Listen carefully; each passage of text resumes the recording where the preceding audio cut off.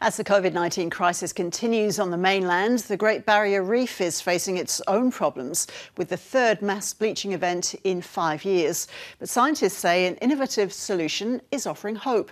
Cloud brightening is a technique where microscopic seawater droplets are sprayed into the air. Here's Dr. Daniel Harrison, who's a project leader from Southern Cross University. Daniel, so what happens when the seawater is sprayed up into the air?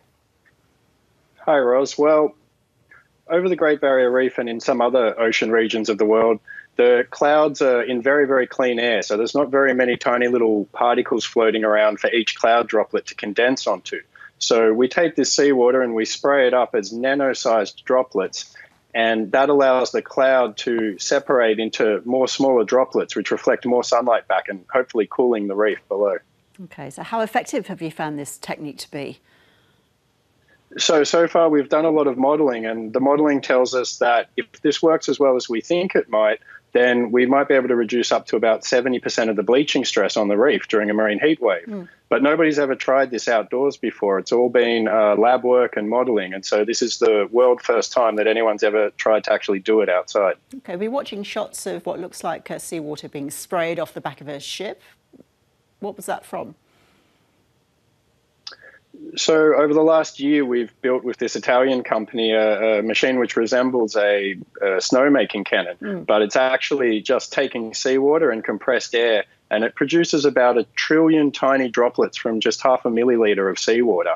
And so that gun there is producing about 100 trillion a second. So how easy, Daniel, then, is this technique to scale up and to protect potentially large areas of the reef?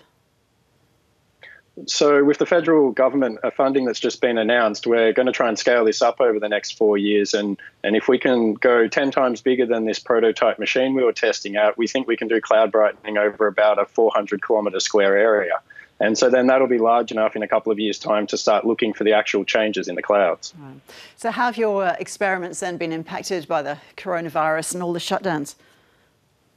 We were extremely lucky to get this world-first trial in just before the shutdowns. We lost all of our international researchers that were going to come along, and quite a few of the domestic researchers weren't able to join us anymore either.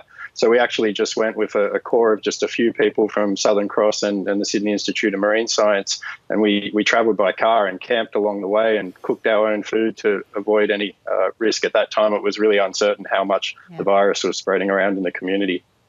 So this, as we've said, is the third mass bleaching event in 5 years. How bad has this one been?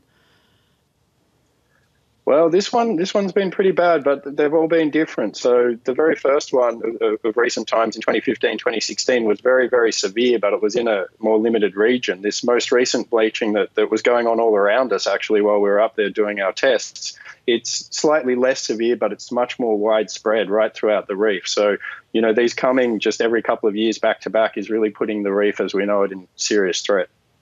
So if cloud brightening works as you hope it will, what difference could this make to the future of the reef? Is this the solution? It's definitely not the solution. The only solution that's going to save the reef in the long time is if we can really dramatically bring down our global emissions. We're already at 1 degree of warming, and we've got a few more fractions of a degree already locked in from emissions that we've already made. And if the reef's teetering on the edge at the moment. So we hope that the ideas like cloud brightening at a large scale, if they work as well as we hope, can just buy us a bit of extra time to really get better action on those emissions reductions. Good luck with it all. Dr. Daniel Harrison, thank you.